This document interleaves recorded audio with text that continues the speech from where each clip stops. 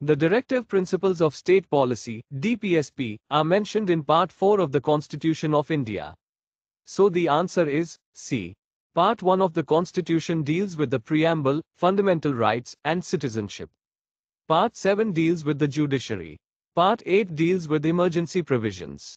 The DPSP are a set of guidelines or principles that the state is supposed to follow in order to promote the welfare of the people and establish a just social order. They are not enforceable by the courts, but they are nevertheless important in shaping the policies and laws of the country. The DPSP were adopted from the Constitution of Ireland, which was drafted by the same committee that drafted the Indian Constitution. The Irish Constitution also has a set of non-justiciable directive principles of state policy. The DPSP are divided into 15 principles, which are 1. To secure a social order for the promotion of the welfare of the people. 2. To provide for the citizens, men and women equally, the right to an adequate means of livelihood.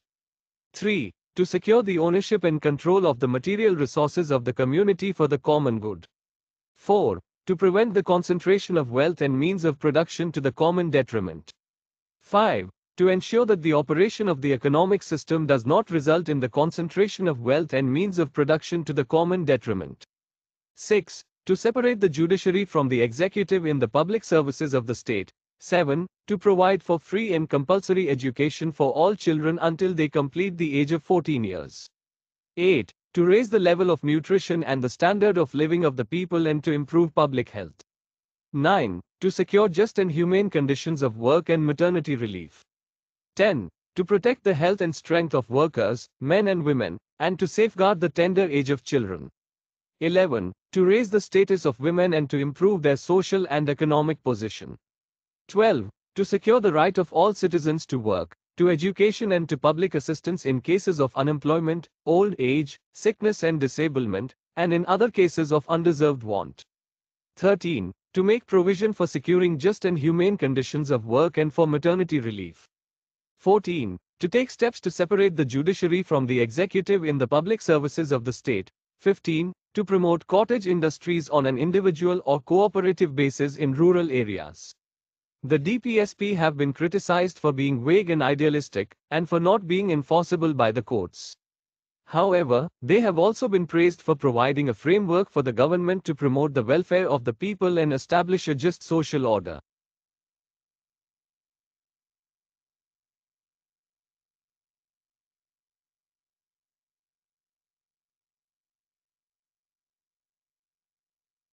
The promotion of education and economic interests of weaker sections of the society, especially the SC and ST, comes under Directive Principles of State Policy, DPSP. So the answer is C. Fundamental rights are the basic rights that are guaranteed to all citizens of India. They are enforceable by the courts. Fundamental duties are the duties that are expected of all citizens of India. They are not enforceable by the courts. The fifth schedule is a part of the Constitution that deals with the administration of tribal areas in India.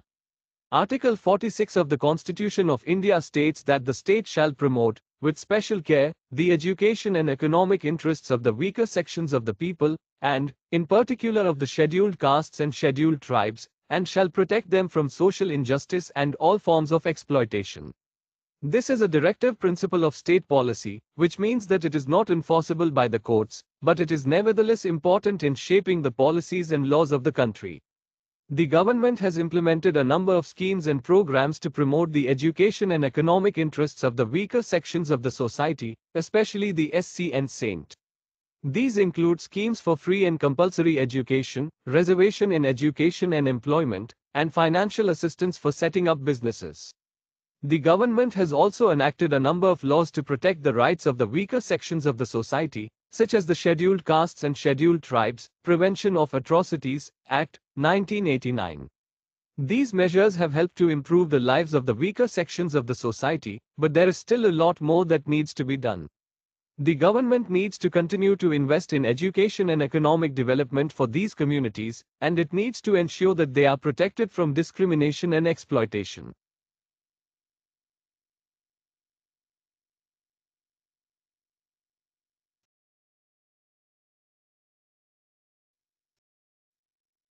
The statement that is not correct about the directive principles of state policy is B. It is the duty of the state to apply the DPSP principles in making laws, not the citizens. The other statements are all correct. Here are the correct statements about the directive principles of state policy. They are a set of guidelines or principles that the state is supposed to follow in order to promote the welfare of the people and establish a just social order. They are not enforceable by the courts, but they are nevertheless important in shaping the policies and laws of the country. They were adopted from the Constitution of Ireland, which was drafted by the same committee that drafted the Indian Constitution. They are divided into 15 principles, which are listed in Article 36 to 51 of the Constitution.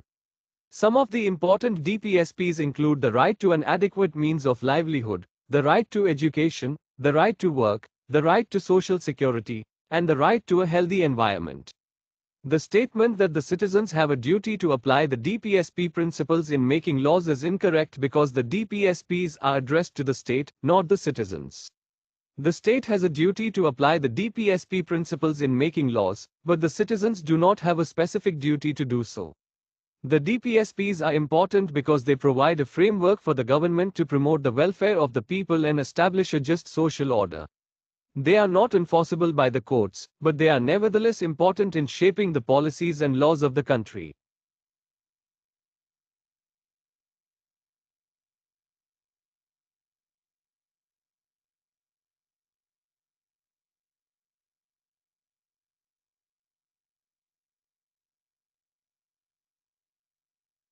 The answer is B. The directive principles of state policy are not divided into liberal intellectual directives. They are divided into three categories. Socialistic directives. These directives aim to establish a socialist society in India. They include the principles of secularism, equality, social justice, and the welfare state. Gandhian directives. These directives are based on the principles of Mahatma Gandhi. They include the principles of non-violence, self-reliance, and simplicity. Liberal directives. These directives aim to protect individual rights and freedoms. They include the principles of freedom of speech, freedom of religion, and freedom of association. So the answer is B. Liberal intellectual directives is not a category of directive principles of state policy.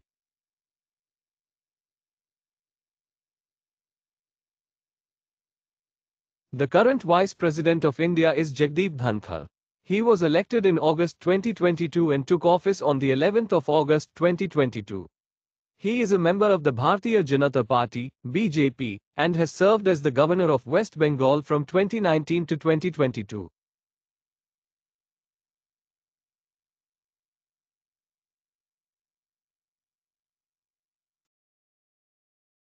Not correct is D. Ministers do not hold office during the pleasure of the President. They hold office during the pleasure of the Lok Sabha.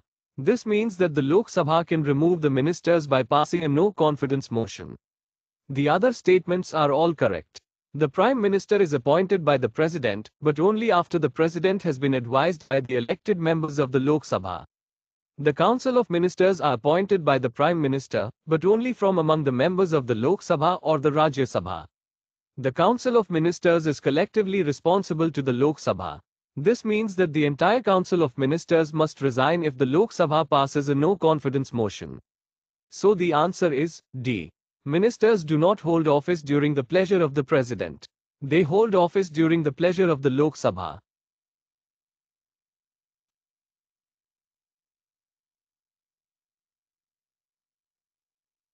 The Chancellor for all the universities in the state is the Governor of the state. So the answer is B. The Governor is the constitutional head of the state and is responsible for the administration of the state.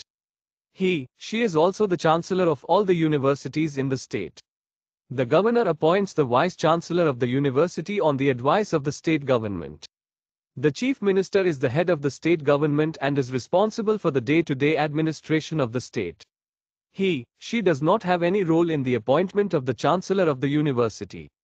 The Education Minister is responsible for the education policy of the state.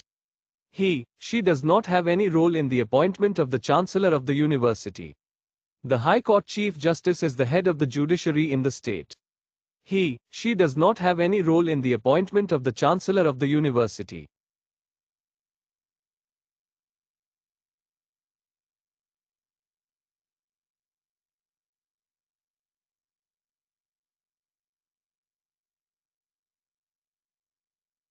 The minimum age limit to contest for Lok Sabha elections is 25 years. So the answer is A. The minimum age limit to contest for any election in India is 25 years. This is stipulated in Article 84(b) of the Constitution of India. The article states that a person shall be qualified to be elected as a member of the Lok Sabha if she is a citizen of India, not less than 25 years of age, and is a registered voter in any constituency in India. There are a few other qualifications that a person must meet in order to contest for Lok Sabha elections. These include being a resident of India for at least 5 years, and being able to read, write, and speak in any language used in the Constitution. The minimum age limit for Rajya Sabha elections is 30 years.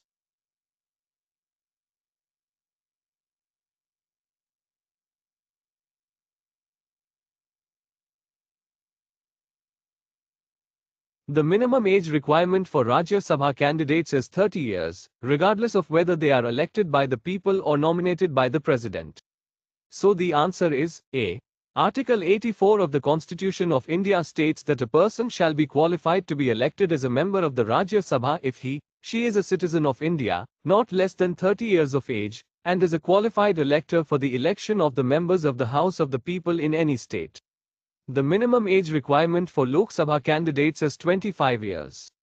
This is because the Lok Sabha is the lower house of the Parliament of India, and it is generally considered to be the more representative body. The Rajya Sabha is the upper house of the Parliament, and it is made up of members who are nominated by the state governments and by the President. There are a few other qualifications that a person must meet in order to contest for Rajya Sabha elections. These include being a resident of India for at least 10 years, and being able to read, write, and speak in any language used in the Constitution.